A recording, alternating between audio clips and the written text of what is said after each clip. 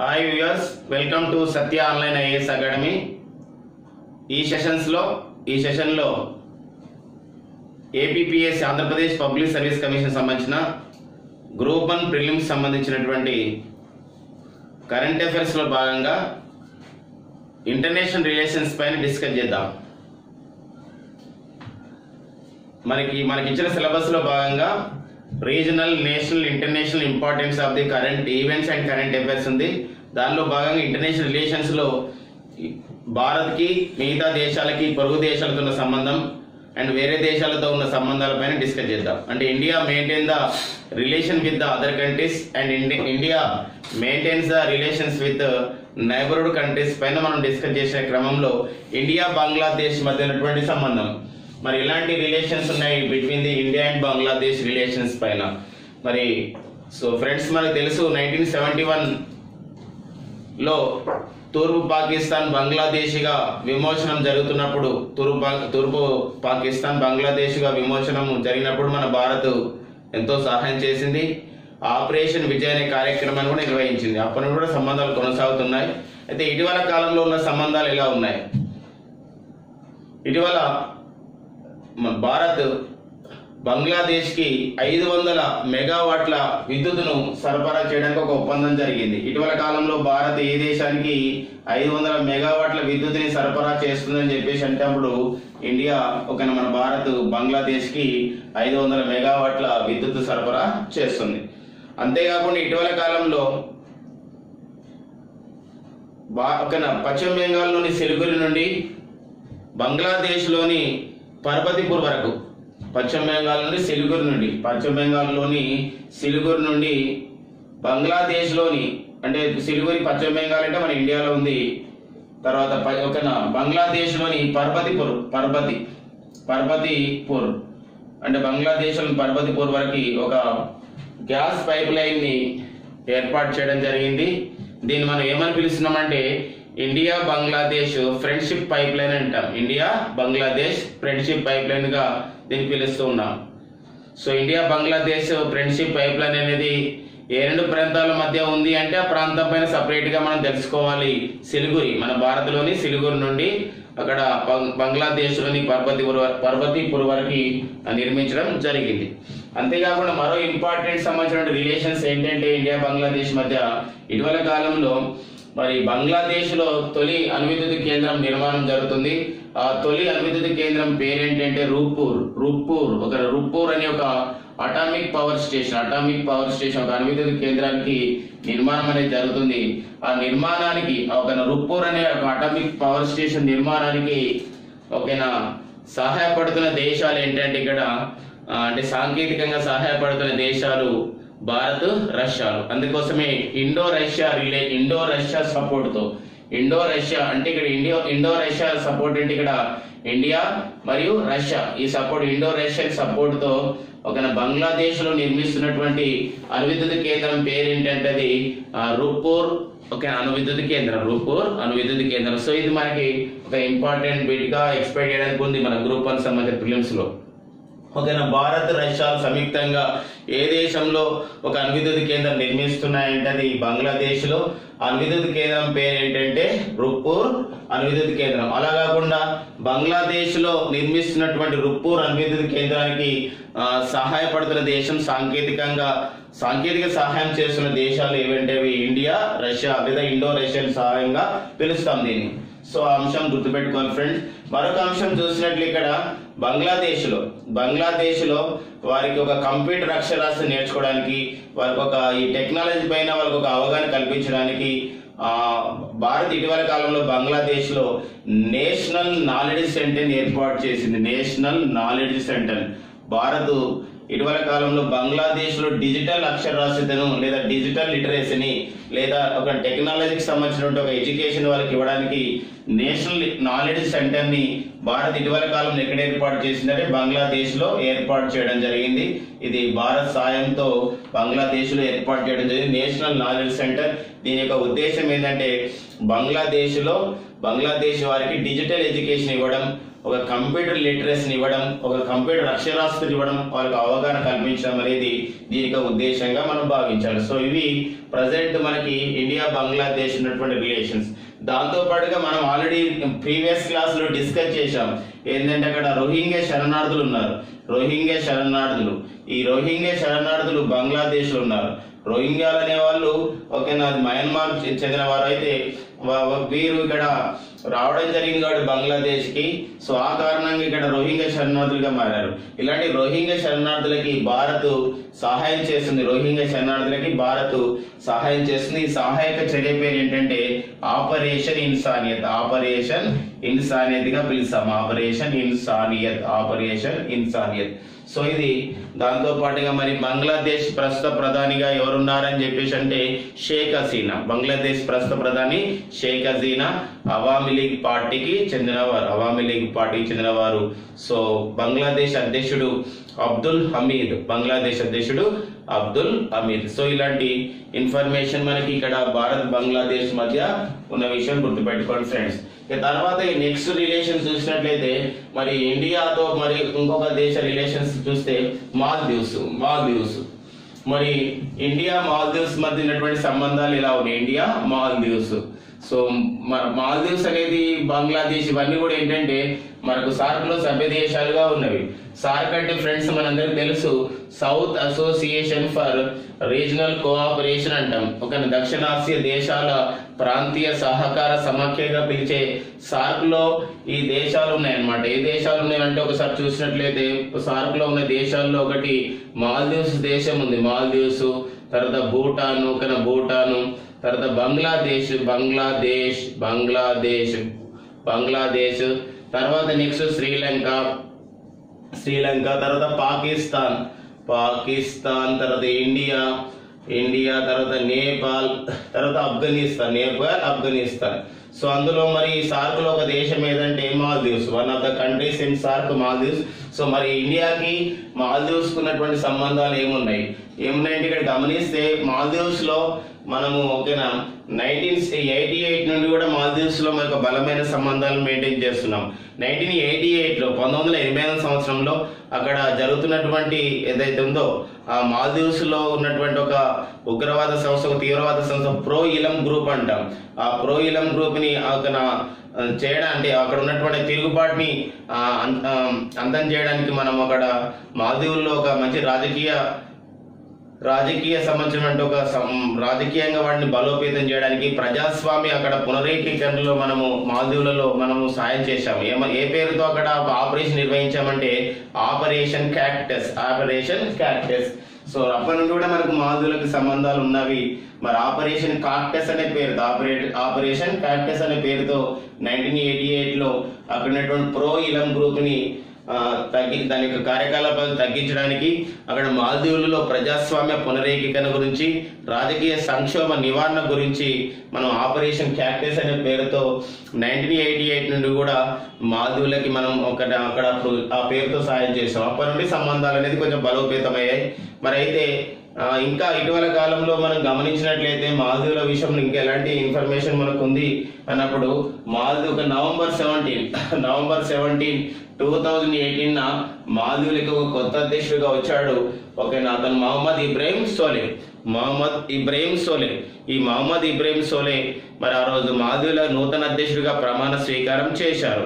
అమీన్ అబ్దుల్ ఖయీం స్థానంలో మాల్దీవులకి నవంబర్ 17, 2018 మాల్దీవుల కొత్త అధ్యక్షుడిగా ప్రమాణ స్వీకారం చేసిన వారు ఎవరంటే మహమ్మద్ ఇబ్రాహీం సోలే. అయితే ఈ మహమ్మద్ ఇబ్రాహీం సోలే ప్రమాణ స్వీకారానికి ప్రధానమంత్రి నరేంద్ర మోడీ హాజరు కావడం జరిగింది. ఇది ఒక వ్యూహాత్మక పరిణామంగా మరి రాజకీయ విశ్లేషకులు భావిస్తున్నారు. సో ఇక ఒక మాల్దీవులు లాంటి ఒక చిన్న దేశానికి ప్రధానమంత్రి నరేంద్ర మోడీ ఆ దేశ అధ్యక్షుడిగా ప్రమాణ స్వీకారానికి వెళ్ళడం అనేది ఒక వ్యూహాత్మకంగా మనం తెలుసుకోవాలి. ఇదంతా కూడా కారణం ఏంటంటే భారత్ పొరుగు దేశాలతో ఉన్నటువంటి ఒక విధానం అనమాట. ఏంటంటే గతంలో మనకి లుకిస్ట్ పాలసీ ఉండేది, యాక్టివిస్ట్ పాలసీ అనే విధానం ద్వారా మనకు వివిధ దేశాలకు సహాయపడడం అనేది ఉంది. కాబట్టి అక్కడ రాజకీయ సంక్షోభం ఇంకా కొనసాగుతున్న పరిస్థితి కనబడుతుంది. కాబట్టి నెక్స్ట్ తర్వాత పరిణామ క్రమంలో ఏం జరిగిందంటే మాల్దీవుల అధ్యక్షుడిగా మహమ్మద్ ఇబ్రాహీం సోలీ తొలిసారిగా ఇదే నెలలో అదే సంవత్సరంలో నవంబర్ 17, 2018 తర్వాత నెక్స్ట్ అదే నెలలో మహమ్మద్ ఇబ్రాహిం సోలి భారత్లో పర్యటించడం జరిగింది. మహమ్మద్ ఇబ్రాహిం సోలి మరి భారత్లో పర్యటన సందర్భంగా భారత ప్రభుత్వం మరి ఓకేనా మహమ్మద్ ఇబ్రాహిం సోలి అంటే మాల్దీవుల దేశాన్ని అధ్యక్షుడు ఒక ఒప్పందం జరిగింది. ఏంటంటే అక్కడ ఉన్నటువంటి అంటే రాజకీయ సంక్షోభం నేపథ్యంలో అక్కడ ఆర్థికంగా కూడా ఇబ్బంది కలుగుతున్న పరిస్థితి ఉంది కాబట్టి భారత్ వాళ్ళకి ఒక ఫైనాన్షియల్ అసిస్టెన్స్ ఒక ఆర్థిక సాయం చేయడం జరిగింది.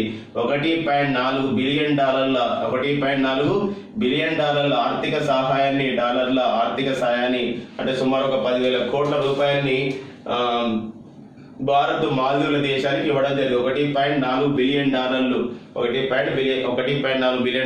సుమారు ఒక 10,000 కోట్ల రూపాయలని మనము భారత్ మాల్దీవుల దేశానికి ఇవ్వడం జరిగింది. సో అంతేకాకుండా ఇంకొకటి ఇక మాల్దీవుల యొక్క సంబంధించినటువంటి రాజకీయ సంక్షోభాన్ని నెరవేర్చడానికి అంటే రాజకీయ సంక్షోభాన్ని అంతమొందించడానికి తగ్గించడానికి భారత ప్రభుత్వం ఇంకా భారతదేశం కూడా ప్రయత్నం చేస్తూ ఉంది. ఓకేనా ఆ క్రమంలోనే చొగంలో మళ్ళీ సభ్యత్వం పొందడానికి కూడా తీవ్రంగా ప్రయత్నం చేస్తుంది, మాల్దీవులకు సపోర్ట్ చేస్తూ ఉంది.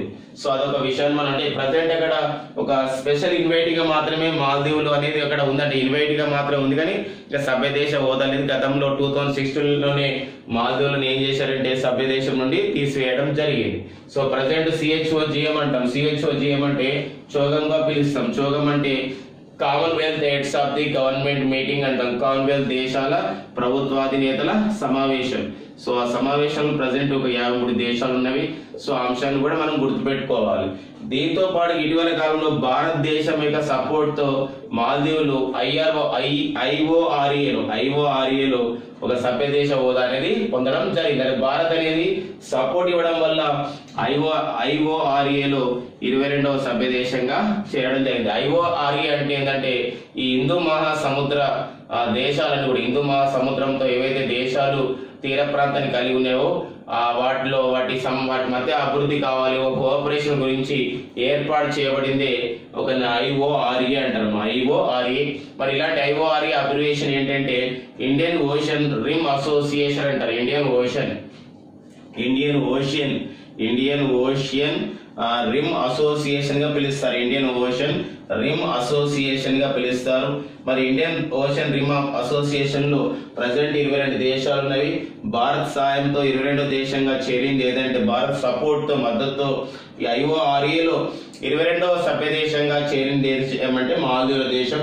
సో మరి ఇందులో IORAలో 22 సభ్య దేశాలతో పాటుగా 9 డైలాగ్ పార్ట్నర్స్ కూడా 9 దేశాలు ఉన్న విషయం డైలాగ్ పార్ట్నర్స్ అంటే చర్చల భాగస్వామ్య హోదా పొందిన దేశాలు ఏంటంటే మరో 9 ఉన్న విషయం గుర్తుపెట్టుకోవాలి. సో ఇది మరి మాల్దీవులు భారత్ మధ్య ఉన్నటువంటి కొన్ని సంబంధాల పైన మనం డిస్కస్ చేస్తున్నాం.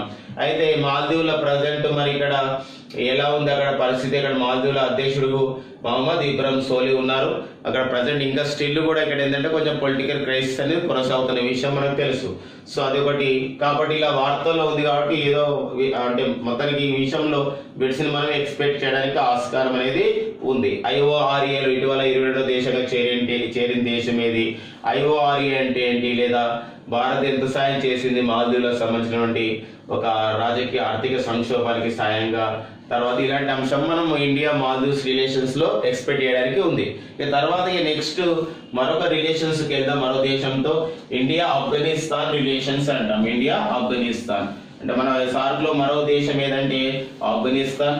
సార్క్ లో చివరిసారిగా అంటే 8వ దేశంగా చేరిన దేశం ఏదంటే ఆఫ్ఘనిస్తాన్ దేశం. సో ఇండియా ఆఫ్ఘనిస్తాన్ సంబంధించిన రిలేషన్స్. మరి ఇండియా ఆఫ్ఘనిస్తాన్ రిలేషన్స్ ఇటీవల కాలంలో ఎలా ఉన్నాయంటే గతం నుండి కూడా బలంగానే ఉన్నాయి.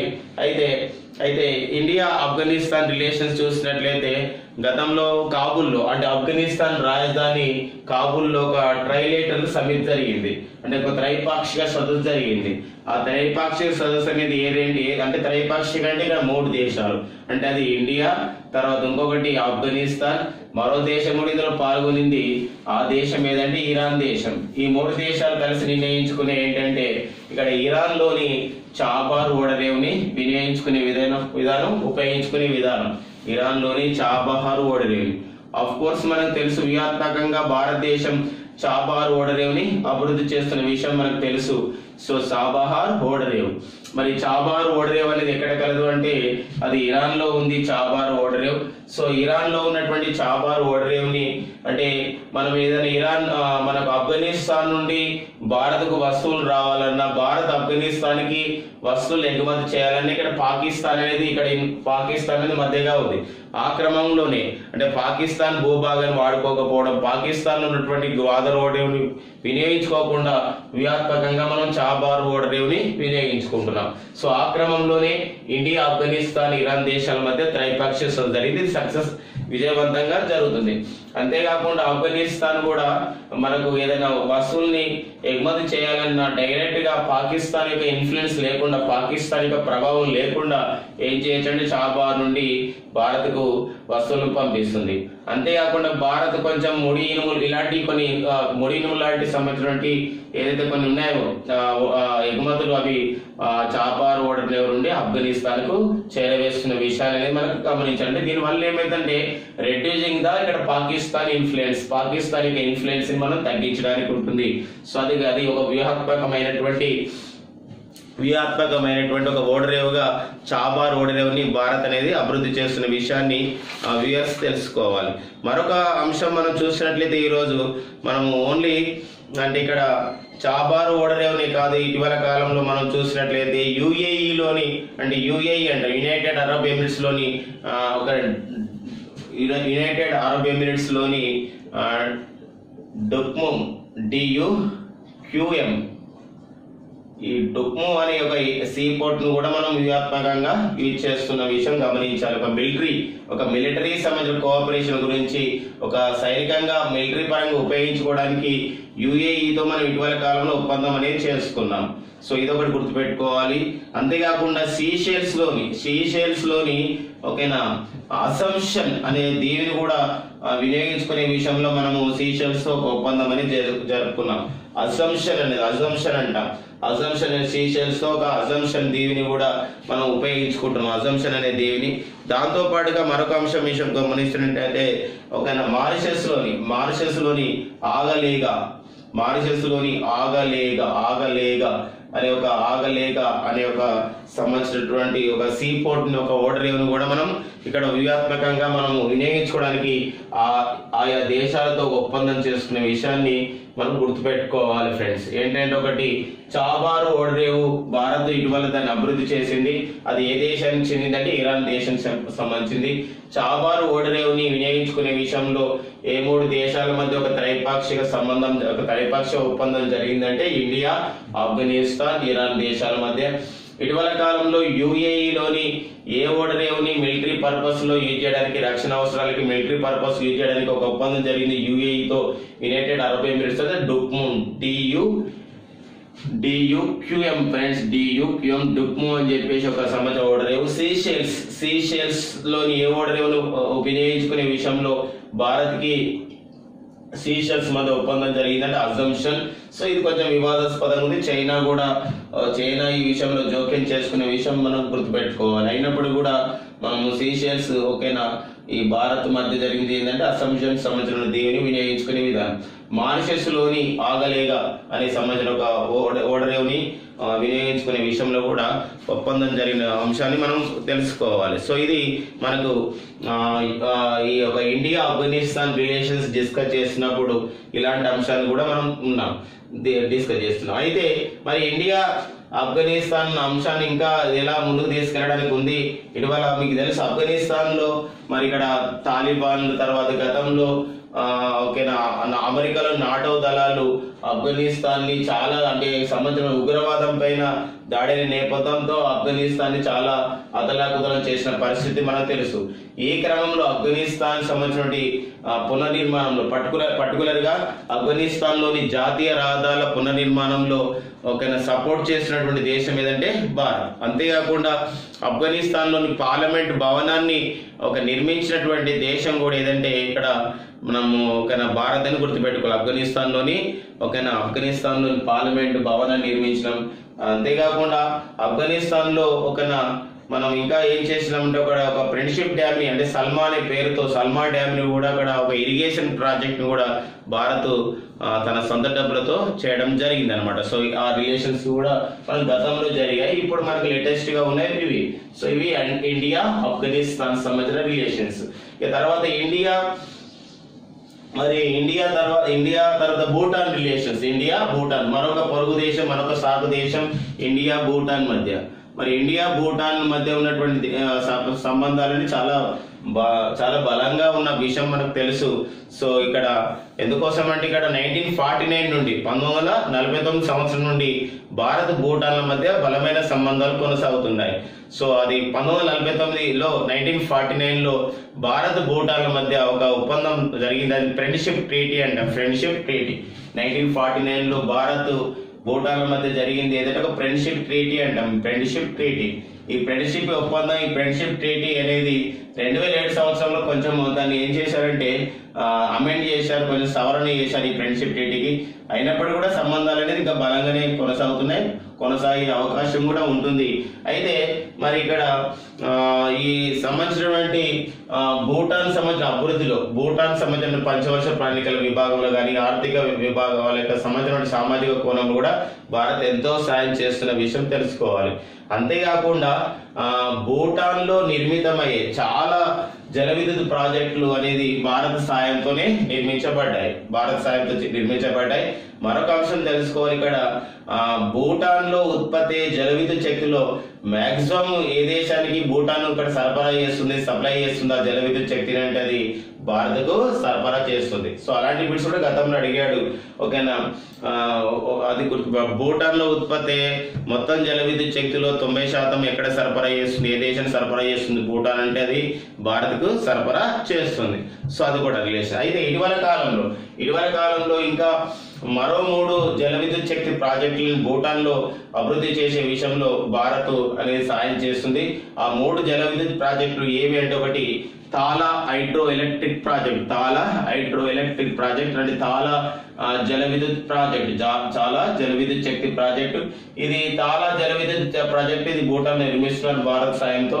ఇది ఒక 1020 మెగావాట్ల జల విద్యుత్ ప్రాజెక్ట్ అని గుర్తుపెట్టుకోవాలి. దాంతో పాటుగా చూకా హైడ్రో ఎలక్ట్రిక్ ప్రాజెక్ట్, ఇది ఒక 336 మెగావాట్ల జల విద్యుత్ శక్తి ప్రాజెక్ట్ చూకా, ఇది కూడా భూటాన్ లో నిర్మిస్తున్నారు. తర్వాత కురిచ్చు అని చెప్పేసి కురిచ్చు, మరోసారి చూడండి, కురిచ్చు KURICHHU కురిచ్చు హైడ్రో ఎలక్ట్రిక్ ప్రాజెక్ట్, ఇది భూటాన్ నిర్మిస్తున్నారు భారతదేశ సహాయంతో. ఇది ఒక 60 మెగావాట్ల జల విద్యుత్ శక్తి ప్రాజెక్ట్ అనమాట. సో ఇవన్నీ కూడా ఇండియా అసిస్టెన్స్ తోనే నిర్మిస్తున్నారు అనమాట. ఇది ఒక ఇండియా భూటాన్ మధ్య సంబంధాల గురించి మనకు తెలియజేస్తాయి. సో ఇది తాలా హైడ్రో ఎలక్ట్రిక్ ప్రాజెక్టు 1020 మెగావాట్లు, చూకా హైడ్రో ఎలక్ట్రిక్ ప్రాజెక్టు 336 మెగావాట్లు, కురిచ్చు ఒక హైడ్రో ఎలక్ట్రిక్ ప్రాజెక్టు 60 మెగావాట్లతో మనకు ఇక్కడ భూటాన్ లో నిర్మిస్తున్నారు. సో ఇది ఇండియా భూటాన్ మధ్య ఇటీవల జరిగేటువంటి ఉన్నటువంటి సంబంధాలు ఉన్నాయన్నమాట. ఈ తర్వాత నెక్స్ట్ ఇండియా ఆస్ట్రేలియా దేశాల మధ్య ఎలాంటి సంబంధాలు ఉన్నాయి? ఇండియా ఆస్ట్రేలియా దేశాల మధ్య. సో ఇండియా ఆస్ట్రేలియా దేశాల మధ్య సంబంధాల విషయం చూసినట్లయితే ఇండియా ఆస్ట్రేలియా మధ్య ఇటీవల కాలంలో ఆస్ట్రేలియా ప్రధానమంత్రి స్కాట్ మోరిసన్ ఒక విధానాన్ని ప్రతిపాదించాడు. ఆ విధానం ఏంటంటే India economic strategy to 2035. India economic strategy అంటే వ్యూహం, స్ట్రాటజీ ఫర్ ఏ సంవత్సరం అంటే ఏ సంవత్సరం నాటికి ఇది ప్రకటించారంటే 2035 నాటికి, అంటే 2035 వరకు అనమాట. 2035 వరకు కొనసాగించే ఒక ఆర్థిక వ్యూహాన్ని, అంటే భారత్ గురించి ఒక ఆర్థిక వ్యూహాన్ని ప్రకటించడం జరిగింది. Australia prime minister Scott Morrison ప్రకటించడం జరిగింది. సో ఇటీవల కాలంలో ఈ ఇండియా ఎకనామిక్ స్ట్రాటజీ టు 2035 అంటే భారత్ లో ఓకేనా, ఆర్థిక వ్యవస్థని, ఆర్థిక వ్యూహాన్ని అభివృద్ధి చేయడం, ఆర్థికంగా అభివృద్ధి చేయడం, పెట్టుబడులని పెట్టడం, ఇలాంటి అన్ని అంశాలతో ఒక ఇండియా ఎకానమీ స్ట్రాటజీ టు 2035 అనే పేరుతో ఒక స్ట్రాటజీని అమలుని ప్రకటించినటువంటి దేశం ఏదంటే అది ఆస్ట్రేలియా దేశం. ఎందుకోసం అంటే ఆ సంబంధించిన సెంటెన్స్ లో ఆస్ట్రేలియా ఎక్కడ లేదు కాబట్టి అలాంటి అంశం మనం గుర్తుపెట్టుకునే ప్రయత్నం చేయాలి. ఇండియా ఎకానమీ స్ట్రాటజీ టు 2035 ఇది ఆస్ట్రేలియా ప్రైమ్ మినిస్టర్ మన భారత్ గురించి చేశాడు. దీని యొక్క ఉద్దేశం ఏంటి అంటే భారత్లో ఒక 10 రాష్ట్రాలు అంటే 10 సెక్టార్స్ ని 10 రంగాల్లో 10 రాష్ట్రాలను అభివృద్ధి చేయడం అంటే develop the 10 sectors in 10 states in India. భారతదేశంలో ఒక 10 రాష్ట్రాలను తీసుకొని ఆ 10 రాష్ట్రాలతో ఆస్ట్రేలియాతో కొన్ని కొత్త ప్రాజెక్టుని చేస్తూ ఆ 10 రంగాలలో అభివృద్ధి చేసే 10 సెక్టార్స్ ని లేదా 10 రంగాలలో ఆస్ట్రేలియా అనేది ఇక్కడ మన దేశంలో అభివృద్ధిలో వివిధ రంగాల్లో భాగస్వామ్యం అవుతుంది. వివిధ రంగాలు ఇవంటే ఒక 10 సెక్టార్స్ ని తీసుకున్నారు అనమాట. సో ఇవి మనకి ఆస్ట్రేలియా అభివృద్ధి చేసే విషయం. అంటే ఇండియా ఎకానమీ స్ట్రాటజీస్ టు 2035 ఉద్దేశం ఏంటంటే ఆస్ట్రేలియా దేశం చేత భారత్ లో 10 రాష్ట్రాలలో 10 రంగాలలో అభివృద్ధి చేయడం అంటే ఒక్కొక్క రాష్ట్రంలో 10 రంగాలు అభివృద్ధి చేయడం 10 రాష్ట్రాల్లో. సో ఇది ఒక ఇండియా ఎకానమీ స్ట్రాటజీస్ టు 2035 అని ఒకటి ఆస్ట్రేలియా మనకు ఒక విధానాన్ని ఇవ్వడం జరిగింది. తర్వాత నెక్స్ట్ ఇండియా రష్యా ఉన్న రిలేషన్స్ మరి అవి ఇంకా బలంగానే కొనసాగుతున్న ఇండియా రష్యా రిలేషన్స్. అయితే మనకి ఇండియా రష్యా రిలేషన్స్ లో ఈ మధ్య కాలంలో ప్రతి సంవత్సరం కూడా యాన్యువల్ గా ఒక బయలేటరల్ రిలేషన్స్ అనేది జరుగుతాయి. అంటే ప్రతి సంవత్సరం వార్షికంగా ద్వైపాక్షిక సదస్సు ద్వైపాక్షిక అంటే రెండు దేశాలు కలిసి ఏం చేశారంటే ఇక్కడ సదస్సును ఏర్పాటు చేసుకుంటే దాన్ని ద్వైపాక్షిక సదస్సుగా, 3 దేశాలు అయితే త్రైపాక్షిక పిలుస్తాం. అయితే ప్రతి సంవత్సరం కూడా భారత్ రష్యాల మధ్య జరిగే ఈ పాక్షిక సదస్సును ఏదైతే 19వ భారత్ ఇండో రష్యా సదస్సు అనేది మరి 2018 లో ఎక్కడ జరిగింది, అక్టోబర్ లో, అంటే అది న్యూఢిల్లీలో జరిగింది. ఈ సమావేశానికి వచ్చారు రష్యా అధ్యక్షుడు వ్లాదిమిర్ పుతిన్ రావడం జరిగింది. మరి రష్యా అధ్యక్షుడు వ్లాదిమిర్ పుతిన్ మరి భారత ప్రధాని నరేంద్ర మోడీ మధ్య ఒక రక్షణపరమైన ఒప్పందం జరిగింది. అది బాగా వార్తల్లో ఉంది. ఆ రక్షణపరమైన ఒప్పందం ఏంటంటే రష్యా నుండి భారత్ S-400 అనే ఒక ట్రయప్ క్షిపణి వ్యవస్థని కొనుగోలు చేయడం. S-400 అనే ఒక ట్రయప్ క్షిపణి వ్యవస్థను కొనుగోలు చేయడం అనేది ఉందన్నమాట. ఈ ట్రయప్ క్షిపణి వ్యవస్థ అనేది అత్యంత అధునాతనమైంది, అత్యధిక సాంకేతికమైంది. ఇలాంటి వ్యవస్థ మనకు అవసరం అని చెప్పేసి మనం ఈ యొక్క ఒప్పందం అనేది చేసుకోవడం జరిగింది. చాలా ఎగ్జామ్ లో కూడా అడిగే విషయం తెలుసు ఫ్రెండ్స్. ఏంటంటే S-400 అనేది ఇటీవల భారత్ ఏ దేశం కొనుగోలు చేస్తుంది, రష్యా లేదా ఒక ఎగ్జామ్ లో అడిగాడు. S-400 అనేది ఒకటి ఏమన్నాడు, ఒక డాష్ అన్నాడు. S-400 ఒకటి అదొక జలంతరిగామా లేకపోతే ఒక క్షిపణియా లేదా ఉపగ్రహం అని చెప్పి. సో అలా బేసిక్స్ పైన కూడా అడుగుతున్న అంశం మనం అలా అడుగుతున్నారని తెలుసుకోవాలి. అయితే మరి S-400 అనేది ఏంటి అంటే ఇది ఒక దీర్ఘ శ్రేణి, అంటే ఒక లాంగ్ రేంజ్ మిసైల్, ఒక దీర్ఘ శ్రేణి, చాలా దూరం వెళ్ళి ఒక మిసైల్, లాంగ్ రేంజ్ మిసైల్. అంతేకాకుండా S-400 అనేది మరి లాంగ్ రేంజ్ మిసైల్ అయితే ఉపరితలం నుండి గగనతలంకి వెళ్తుందా, లేదా గగనతలం నుండి గగనతలమా, లేదా గగనతలం నుండి ఇలా వెళ్తుందని చెప్పేసి, అంటే ఇది ఉపరితలం నుండి గగనతలంకి వెళ్ళే క్షిపణి, ఉపరితలం నుండి గగనతలంకు ఉన్నటువంటి లక్ష్యాలను ఛేదించే క్షిపణి అన్నమాట. సర్ఫేస్ టు ఎయిర్ మిసైల్స్ గా పిలుస్తారు. ఈ యొక్క S-400 టైప్ క్షిపణి వ్యవస్థ రష్యా నుండి మనం కొనుగోలు చేయడానికి ఒప్పందం జరిగిన విషయం. అయితే దీన్ని మరి అమెరికా వ్యతిరేకిస్తుంది. భారత్ రష్యా నుండి S-400 అనే ఒక క్షిపణి కొనుగోలు విషయాన్ని అమెరికా వ్యతిరేకిస్తుంది. అమెరికా ఎందుకని ఈ యొక్క క్షిపణి వ్యవస్థ కొనుగోలు చేయడానికి వ్యతిరేకిస్తుందంటే 2017 సంవత్సరం నాటి అమెరికా చేసినటువంటి ఒక చట్టము, అమెరికా కాంగ్రెస్ లో డొనాల్డ్ ట్రంప్ ప్రభుత్వం ప్రవేశపెట్టినటువంటి చట్టం ఉంది. దాన్ని ఏమంటున్నాం అంటే ఒకటి కాట్సా అంటాం. కాట్సా 2017 ప్రకారం ఏం చేస్తుందో అమెరికా భారత్ ఈ రష్యా నుండి కొనుగోలు చేసే విషయాన్ని ఒప్పుకోవడం లేదనమాట. అయితే మరి అలాంటప్పుడు అడుగుతాడు, ఏమని అడిగాడంటే ఇక్కడ ట్రైపనిక్ క్షిపణి వ్యవస్థను S-400 ట్రైపనిక్ క్షిపణి వ్యవస్థను భారత్ కొనుగోలు చేసే విషయంలో, రష్యా కొనుగోలు చేసే విషయంలో అమెరికా వ్యతిరేకిస్తుంది. దానికి గల కారణమైనటువంటి ఒప్పందం ఏంటి, దానికి కారణమైనటువంటి చట్టం ఏది అన్నప్పుడు అది కార్డ్సా 2017. మరి కార్డ్సా అంటే ఏంటి అంటే కౌంటరింగ్ అమెరికాస్ అడ్వర్సరీ త్రూ ఒక కౌంటరింగ్ అమెరికాస్ అడ్వర్సరీ త్రూ ఒక శాంక్షన్ యాక్ట్ అని పిలుస్తాం, శాంక్షన్ యాక్ట్ అని పిలుస్తూ ఉంటాం. సో మరొకసారి దీన్ని మనం రాసే ప్రయత్నం చేద్దాం ఫ్రెండ్స్. కౌంటరింగ్ అమెరికాస్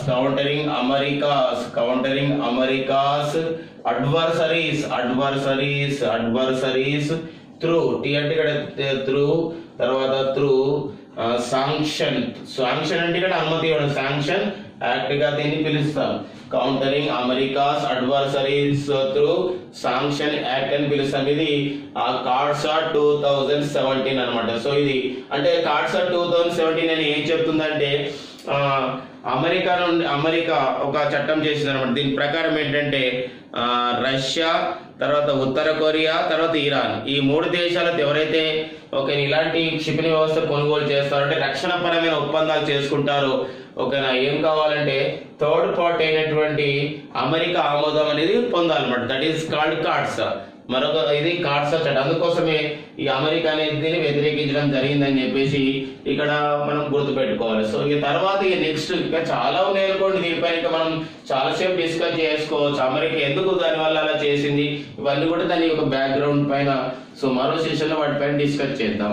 సో ఈ తర్వాత ఇండియా రష్యా పైన రిలేషన్స్ అయిన తర్వాత నెక్స్ట్ మరో దేశంతో ఉన్న రిలేషన్స్, ఇండియా సౌదీ అరేబియా మధ్య ఉన్నటువంటి రిలేషన్స్. మరి ఇండియా సౌదీ అరేబియా మధ్య ఎలాంటి రిలేషన్స్ మనకు కొనసాగుతున్నాయి?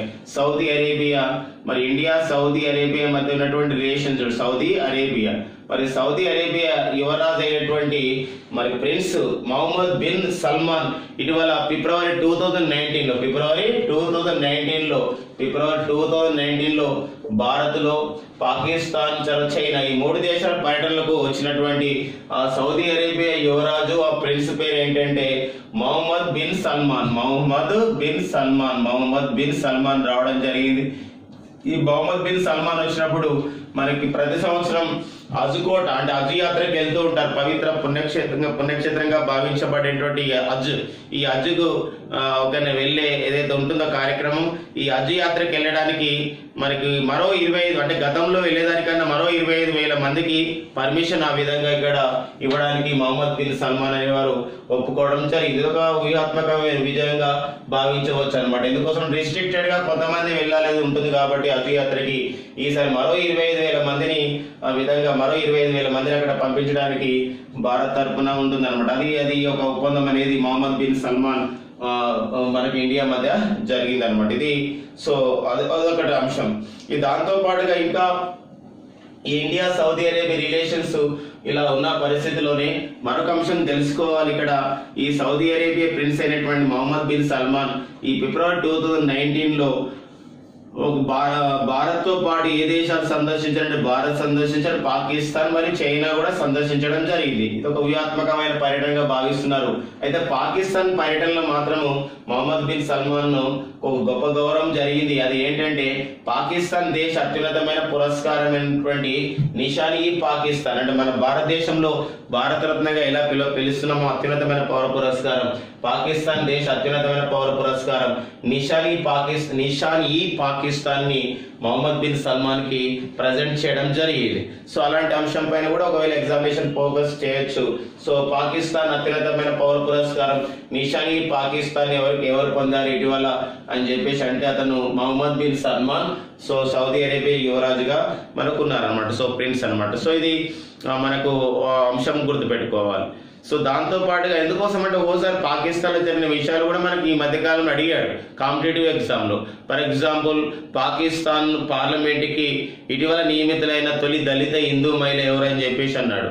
ఆమె పేరు ఏం పేరంటే కృష్ణకుమారి కోహ్లీ. మరొకసారి ఫ్రెండ్స్, పాకిస్తాన్ పార్లమెంట్ కి సెనేటర్ గా లేదా సభ్యురాలుగా నియమితులైన తొలి దళిత హిందూ మహిళ ఎవరు అని చెప్పేసి అంటే ఆమె ఓకేనా, పేరు ఏం పేరు, కృష్ణ కుమారి. అంతేకాకుండా పాకిస్తాన్ లో ఒక సంబంధించినటువంటి జడ్జి, ఒక జిల్లాకి ఒక సంబంధించిన జడ్జిగా ఒక హిందూ మహిళ నియమితులైంది. ఆమె పేరు సుమన్ కుమార్. సో ఇలాంటి అంశాలు కూడా మనకు అడుగుతున్నాడు. దాంతో ఇలాంటి వాటి కూడా మనం తెలుసుకునే ప్రయత్నం అనేది చేయాలి. ఇది ఇండియా సౌదీ అరేబియా మధ్య ఉన్నటువంటి రిలేషన్స్ అన్నమాట. ఆల్రెడీ మనం చెప్పుకున్నాము, ఇండియా యుఏఈ మధ్య రిలేషన్స్ ఆల్రెడీ చెప్పుకున్నాం.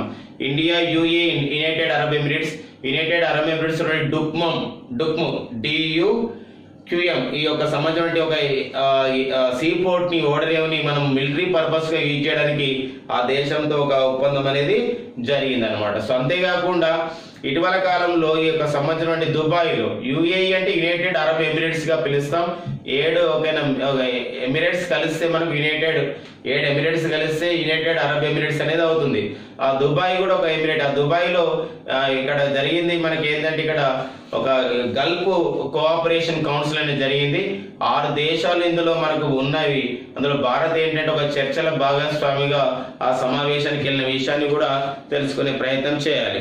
తర్వాత నెక్స్ట్ ఇంకా సంబంధాలు, ఇంకా ఇంటర్నేషనల్ రిలేషన్స్ లో ఇంకా వేరే అంశాలు మనం డిస్కస్ చేసినట్లయితే, ఇటీవల కాలంలో ఇంకా ఎలాంటి అంశాలను డిస్కస్ చేస్తే ఇక్కడ ఇంకా ఇంటర్నేషనల్ రిలేషన్స్ లో మనకు ఓపెక్ ఇలాంటి ఇంటర్నేషనల్ రిలేషన్స్ లో ఇంకా కొన్ని ఈవెంట్స్ పైన కూడా డిస్కస్ చేయొచ్చు. ఇటీవల జరిగినటువంటి సదస్సుల పైన కూడా డిస్కస్ చేయడానికి ఉంటుంది. ఓపెక్ పైన మనకు చిన్న అంశం తెలుసుకోవాలి. ఈ అరబ్ విషయాల్లో అంటే అరబ్ కంట్రీస్ లో ఓపెక్ అనేది ఏంటంటే organisation for petroleum export countries గా మనం పిలుస్తాం.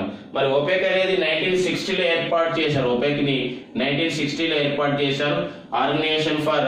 Organisation of petroleum export countries గా పిలుస్తాం. Organisation for petroleum export countries 1960లో దీనికి సంబంధించినటువంటి ఒక సంస్థని ఏర్పాటు చేశారు. ఈ ఒపెక్ లో మొత్తం ప్రజెంట్ అంటే యాక్చువల్ 15 దేశాలు ఉండేవి. అయితే 15 దేశాలు ఇటీవల కాలంలో ఒపెక్ నుండి వైదొలిగిన దేశం ఏదంటే ఖతార్. జనవరి 1, 2019 నుండి ఒపెక్ నుండి వైదొలిగిన దేశం ఏదంటే ఖతార్ అనే దేశం ఒపెక్ నుండి వైదొలిగింది.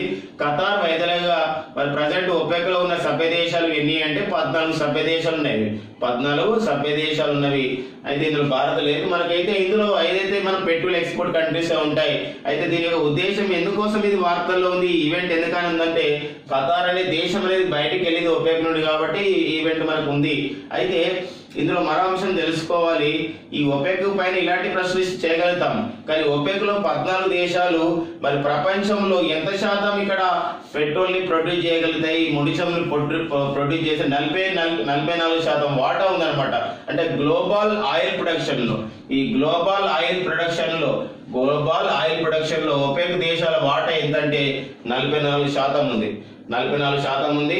అంతేకాకుండా ఆయిల్ ప్రొడక్షన్ లో ప్రతి సంవత్సరం అంటే ఒక 44% వాటా ఒపెక్ దేశాల నుండి వస్తుంది. అయితే ఇందులో ఆయిల్ రిజర్వ్స్ అంటే ఆయిల్ ఎంత శాతం అక్కడ ఉన్నాయి అంటే మొత్తం 81.5%.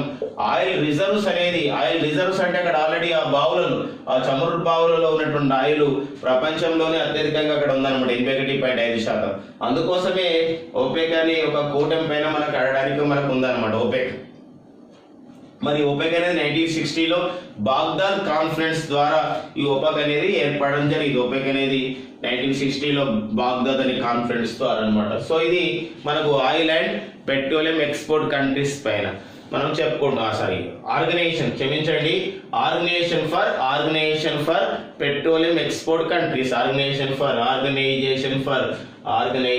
For petroleum export countries, petroleum export countries అని చెప్పి పెట్రోలియం ఎక్స్పోర్ట్ కంట్రీస్ గా ఒపెక్ ని పిలుస్తాం. సో చాలా సార్లు మనం కన్ఫ్యూజ్ అవుతుంటాం ఓ అంటే ఆయిల్ అని. సో పెట్రోలియం ఆల్రెడీ ఆయిల్ కాబట్టి 2 సార్లు రాదు. Organisation for petroleum export countries. So ఇక మరొక అంశంకి వెళ్ళే ప్రయత్నం చేద్దాం. ఇంటర్నేషనల్ ఈవెంట్ లో ఆఫ్రికా ఖండంలోని దేశాలలో టెలి ఎడ్యుకేషన్ అంటే సంబంధించిన టెలిమెడిసిన్, ఈ టెలి ఎడ్యుకేషన్ అంటే విద్యాభారతి అంటే వాళ్ళకి ఇక్కడ ఎలక్ట్రానిక్ విషయంలో కంప్యూటర్ అక్షరాస్యతలు చేయడము, తర్వాత ఆరోగ్యం విషయంలో ఇక్కడ వాళ్ళకి ఆరోగ్యమైన సమాచారాన్ని సాంకేతికత సహాయంతో అందించాలనే ఉద్దేశంతో భారత ప్రభుత్వం వెనుకబడినటువంటి ఆఫ్రికా ఖండ దేశాలలో నిర్వహిస్తున్నటువంటి కార్యక్రమం పేరు ఏంటంటే ఈ విద్యాభారతి. టెలి ఎడ్యుకేషన్ అంటాం, అంటే టెలి ఎడ్యుకేషన్. ఈ ఆరోగ్య భారతి ఇదే టెలిమెడిసిన్ అంటాం. ఈ రెండు కార్యక్రమాలని ఆఫ్రికా ఖండంలో నిర్వహిస్తుంది. సో అంశం తెలుసుకునే ప్రయత్నం చేయండి. ఎలా అడుగుతాడు ఎగ్జామ్ లో, భారతదేశం ఏ ఖండ దేశాలలో కింది ఏ ఖండ దేశాల్లో ఈ విద్యా భారతి ఈ ఆరోగ్య భారతి అనే పేరుతో అక్కడ టెలిమెడిసిన్ టెలి ఎడ్యుకేషన్ సౌకర్యాలను ఏర్పాటు చేస్తుంది అన్నప్పుడు అది ఏ ఖండ దేశాలు అంటే ఆఫ్రికా ఖండంలోని వెనుకబడినటువంటి దేశాలలో. ఎందుకోసం ఇలాంటి అంశాలు ఎందుకు మనకి ఇక్కడ అడగడానికి ఉంటుంది అంటే, సో అది లాస్ట్ టైం ఒకసారి ఇలా అడిగాడు. ఎందుకోసం అంటే జిరింక్ అనే ప్రోగ్రాము ఒక రువాండా దేశంలో అమలవుతుంది. ఈ జిరింక్ అనే ప్రోగ్రామ్, ఈ జిరింక ప్రోగ్రామ్ కి భారత ప్రభుత్వము భారతదేశము 200 ఆవులను ఇచ్చిందనమాట. అయితే జిరింక ప్రోగ్రామ్ యొక్క ఉద్దేశం ఏదని చెప్పేసి అడగడం జరిగింది ఎగ్జామ్ లో. 1 family for 1 cow, 1 family for 1 cow. ఇలాంటి వచ్చిన బిట్స్ తో పాటుగా రాబోయే బిట్స్ ను కూడా మనం తెలుసుకునే ప్రయత్నం చేయాలి. తర్వాత ఈ ఇంటర్నేషనల్ రిలేషన్స్ లో మరొకటి ఏంటి ఈవెంట్స్ మనం చెప్పుకుంటున్నాం. United nations human rights council అంటే భారత్కు United nations human rights council కి ఏమైనా సంబంధం ఉందా, రిలేషన్స్? ఎస్. ఎందుకోసం అంటే ప్రపంచంలో ఈ మానవ హక్కుల విషయంలో అంటే విశ్వ మానవ హక్కుల ప్రకటన ఐక్యరాజ్య సమితి 1948 డిసెంబర్ 10న విడుదల చేసింది. ఇంకా మానవ హక్కుల గురించి పాటుపడడానికి 2006 సంవత్సరం 2006 మార్చ్ 15న స్విట్జర్లాండ్ లోని జెనీవా కేంద్రంగా ఏర్పాటు చేయబడింది యుఎన్హెచ్ఆర్సి అంటాం. యుఎన్హెచ్ఆర్సి అంటే United nations human rights council. మరి ఇలాంటి United nations human rights council లో ఐక్యరాజ్య సమితి సాధారణ సభ చేత ఎంపిక చేయబడినటువంటి 47 దేశాలు ఉంటాయి. అంటే 47 దేశాలు ఇందులో సభ్య దేశాలుగా ఉంటాయి. ఒక సభ్య దేశ పదవి కాలం 3 సంవత్సరాలు. ఒక సభ్య దేశ పదవి కాలం 3 సంవత్సరాలు ఉంటుంది. ఇటీవల కాలంలో అయితే యుఎన్హెచ్ఆర్సి లో అమెరికా అనేది వైదొలిగింది. అది మనం ప్రీవియస్ క్లాస్ లో డిస్కస్ చేశాం. అయితే ఇటీవల మన భారత్ జనవరి 1, 2019 నుండి 3 సంవత్సరాల కాలానికి 3వసారి మన భారత్ సభ్య దేశంగా మూడోసారిగా ఇటీవల కాలంలో ఎంపికైంది. ఈ ఎంపికయ్యే విధానం కూడా ఏంటంటే ఈ ఒక ఓట్లలో ఎన్నికల విషయంలో ఎలక్టెడ్ అయింది 188 ఓట్స్ రావడం జరిగింది. అంటే ఐక్యరాజ్య సమితి మానవ హక్కుల మండలి ఏదైతే ఉందో United nations human rights council కి ఒక సభ్య దేశంగా భారత్ పోటీ పడినప్పుడు భారత్ కు వచ్చినటువంటి అత్యధిక ఓట్లుగా 188. సో ఆ అంశం అనేది United nations human rights council అనేది వార్తల్లో ఉంది అనమాట. సో అది మనకు భారత్ కి యుఎన్హెచ్ఆర్సి కూడా రిలేషన్ తెలియజేస్తుంది. అంతేకాకుండా ఐక్యరాజ్య సమితి ప్రధానంగా 1, దాంతో పాటుగా అది నెదర్లాండ్స్ లో ది హేగ్ లో ఉన్నటువంటి అంతర్జాతీయ న్యాయస్థానం ఇటీవల కాలంలో ఒక తీర్పు ఇచ్చేసింది. ఏంటంటే ఏదైతే బ్రిటన్ ఆధీనంలో ఉన్నటువంటి చాగోస్ ఆర్చిపెలాగో దీవులు ఏవైతే ఆర్చిపెలాగో అంటే దీవుల సముదాయం, ఈ చాగోస్ సమాజ దీవులని ఒక మారిషస్ కి ఇవ్వండి అని చెప్పేసి ICJ international court of justice అనేది తీర్పు ఇవ్వడం జరిగింది. ఇటీవల కాలంలో ఒక 7 దేశాల మధ్య ఈ చాగోస్ ఆర్చిపెలాగో వివాదాస్పదంగా ఉన్నాయంటే మారిషస్ బ్రిటన్ మధ్య. మరి ఐసీజే ఎవరికి అనుకూలంగా ఇచ్చిందంటే మారిషస్ కు అనుకూలంగానే తీర్పు ఇవ్వడం జరిగింది. ఐసీజే అంటే ఇంటర్నేషనల్ కోర్ట్ ఆఫ్ జస్టిస్, అంతర్జాతీయ న్యాయస్థానంగా పిలుస్తాం. అంతేకాకుండా ఇంకొకటి ఇరాన్ అణు ఒప్పందం అంటే ఇది కూడా ఇక్కడ వార్తల్లో ఉన్న విషయం తనకు తెలుసు. మరి ఇరాన్ అణు ఒప్పందం అనేది 2015 లో జరిగింది. ఇరాన్ అణు ఒప్పందం అంటే ఇరాన్ అణు ఒప్పందం ఎందుకని వచ్చిందంటే ఇరాన్తో ఐక్యరాజ్య సమితి భద్రతా మండలిలోని దేశాలు, దాంతో పాటుగా జర్మనీ, యూరోపియన్ యూనియన్ మధ్య జరిగినటువంటి ఈ యొక్క ఒప్పందం మనం ఇరాన్ అణు ఒప్పందంగా పిలుస్తాం. అంటే అణు పదార్థాన్ని ఉపయోగించుకునే విధానం, అణు పదార్థాన్ని వాళ్ళకి ఇవ్వడంలో రిస్ట్రిక్షన్ చేసే విధానంతోనే ఈరోజు ఇరాన్ అణు ఒప్పందం అనేది జరిగింది 2015 లో. దీని నుండి అమెరికా అనేది వైదొలిగిన విషయం మనకు తెలుసు. అయితే మరి ఇరాన్ అణు ఒప్పందము అమెరికా వైదొలిగినప్పటికీ ఇటీవల ఇంకా వార్తల్లో ఉంది. అయితే ఇరాన్ అణు ఒప్పందానికి మరొక పేరు ఏంటంటే JCPOA అంటారు. JCPO అంటే ఇక్కడ ఏంటంటే JCPOA అంటే joint comprehensive plan of action గా JCPO గా పిలుస్తాం. ఇరాన్ అణు ఒప్పందంలో ఇరాన్ మరియు మరో 6 దేశాలు అంటే భద్రతా మండలిలోని శాశ్వత సభ్య దేశాలు 5, తర్వాత +1 ఇక్కడ ఏంటంటే జర్మనీ అంటే ఈ జర్మన్ దేశాలు కలిసి అంటే యూరోపియన్ కూడా ఇందులో ఉంటుంది. అయితే ఈ ముఖ్యంగా ఈ 6 దేశాలు కలిసి ఇరాన్ తో చేసుకుంది అనమాట. ఇరాన్ ఈ 6 దేశాలు కలిసి చేసుకుందే ఇరాన్ అణు ఒప్పందంగా పిలుస్తాం అన్నమాట. అది 5 దేశాలు ఏవి భద్రతా మండలి 5 దేశాలు అంటే America, Britain, Russia, France, China. ఈ అమెరికా, బ్రిటన్, రష్యా, ఫ్రాన్స్ ఏదైనా మనము ఫీ5 కంట్రీస్ గా పర్మనెంట్ 5 కంట్రీస్ కూడా పిలుస్తాం. దాంతో పాటుగా జర్మనీ కూడా ఇక్కడ జాయిన్ కావడం జరిగింది. వీటితో ఒక అణు ఒప్పందం అనమాట ఇరాన్ చేసుకుంది. అది వార్తల్లో ఉంది కాబట్టి మనం తెలుసుకోవాలి ఎప్పుడు వచ్చింది ఆ ఒప్పందం, అమెరికా వైదొలిగిన విషయం తెలుసుకొని ఆ సమాచారం మొత్తం తెలుసుకోవాలి. తర్వాత నాటో కూడా ఇటీవల వార్తల్లో ఉంది. నాటో ఎందుకు వార్తల్లో ఉంది? నాటోలో మరి మాసిడోనియా అనేది ఒక దేశం, అంటే దాని present the republic of the north మాసిడోనియాగా పిలుస్తున్నారు. The republic of the north Macedonia చేరింది ఇటీవల ఒక 30వ సభ్య దేశంగా చేరింది. మరి అతి త్వరలో 31వ సభ్య దేశంగా కొలంబియా దేశం చేరడానికి కూడా ఇటీవల కాలంలో అక్కడ నాటోలో నిర్ణయం అనేది జరిగింది. కాబట్టి ఆ కోణం అనేది నాటో ఉంది. అంతేకాకుండా నాటోలో ఒక సభ్య దేశానికి సమానమైన హోదాను భారత్కి ఇవ్వాలని కూడా అమెరికా ప్రతిపాదిస్తున్న విషయం గుర్తుపెట్టుకోవాలి ఫ్రెండ్స్. అంటే నాటోలో ప్రపంచంలో నాటో అంటే నార్త్ అట్లాంటిక్ ట్రీటీ ఆర్గనైజేషన్ అంటాం. ప్రపంచంలో ఉన్నటువంటి ఏకైక సైనిక కూటమి, ఏకైక మిలిటరీ కూటమి ఏంటంటే నాటో. మరి అలాంటి నాటోలో మన భారత్ ఇంతవరకు చేరలేదు, అలా ప్రయత్నం కూడా జరగలేదు. అయితే ఇటీవల కాలంలో అమెరికా వ్యూహాత్మకంగా ఏం చేస్తుందంటే నాటోలో ఒక సభ్య దేశంకు సమానమైనటువంటి ఒక హోదాని భారత్కి ఇవ్వాలని చెప్పేసి ఆ విధంగా మాట్లాడడం జరిగింది అన్నమాట. ఆ కోణంలో అంశం ఇంపార్టెంట్. అంతేకాకుండా ఇటీవల కాలంలో అమెరికా వ్యూహాత్మకంగా ఇంకా చాలా విషయాలను మన భారత్కి ఒక హోదా కూడా ఇచ్చింది. STA1 అనే హోదా కూడా ఇవ్వడం జరిగింది. STA అంటే ఇక్కడ స్ట్రాటజిక్ ట్రేడ్ ఆథరైజేషన్. సో అలా అంశాన్ని మనం స్ట్రాటజిక్ ట్రేడ్ ఆథరైజేషన్ తో పాటు ఇలాంటి హోదాలు కూడా ఇస్తుంది. కాబట్టి నాటోలో మరి 30వ సభ్య దేశంగా చేరింది ఏదంటే the republic of the north Macedonia. మరి నాటోలో మరి 31వ సభ్య దేశంగా త్వరలో చేరనున్న దేశం ఏదంటే ఇది కొలంబియా దేశం త్వరలో చేరబోతుంది. మరి గతంలో ఉన్న దేశాలు కూడా పరంపర తెలుసుకోవాలి. గతంలో 28 దేశాలు ఉండేది. నాటోలో 29వ సభ్య దేశంగా చేరింది క్రొయేషియా. నాటోలో 29వ సభ్య దేశంగా చేరింది మనకి మాంటినిగ్రో. 29 తర్వాత 30వ సభ్య దేశంగా చేరింది ఏంటంటే the republic of north Macedonia అంట. The republic of the north Macedonia. త్వరలో నాటోలో 31వ సభ్య దేశంగా చేరనున్నది అది కొలంబియా దేశం. త్వరలో చేరనున్న దేశం. ఇంకా అంటే నిర్ణయించడం జరిగింది కానీ అధికారికంగా చేరని అంశం మనకు ఉంది. కాబట్టి అలా ఒక్కోసారి మనకు కాంపిటేటివ్ ఎగ్జామ్ లో ప్రపోజల్స్ అయినవి, డిసిషన్స్ తీసుకునేవి వాటిపైన కూడా అడుగుతున్నాడు. కాబట్టి అది మనం గుర్తు పెట్టుకునే ప్రయత్నం చేయాలి. మరి నాటోకి ప్రస్తుతం దానికి డైరెక్టర్ జనరల్ గా ఎవరున్నారు? నాటో ప్రస్తుతం డైరెక్టర్ జనరల్ ఎవరు ఉన్నారంటే జెన్స్ స్టోల్టెన్బర్గ్ నాటోకి డైరెక్టర్ జనరల్ గా కొనసాగుతున్నారు. సో నాటోలో ప్రజెంట్ సభ్య దేశాలు అంటే 30 సభ్య దేశాలు. నాటోలో 31వ సభ్య దేశంగా చేరనున్న దేశం అంటే కొలంబియా దేశం. లేదా నాటోలో చివరిగా చేరినటువంటి దేశంగా ఉంది 30 దేశాలు రిపబ్లిక్ ఆఫ్ నార్త్ మాసిడోనియా. మరి 29 మాంటినిగ్రో, 28 క్రొయేషియా. ఈ 4 దేశాలు కూడా మనము అధ్యయనం చేయవలసిన అవసరం అనేది ఉంది. నాటో అనేది 1949లో ఏప్రిల్ 4న బెల్జియం రాజధాని బ్రసెల్స్ కేంద్రంగా ఏర్పాటు చేయడం జరిగింది.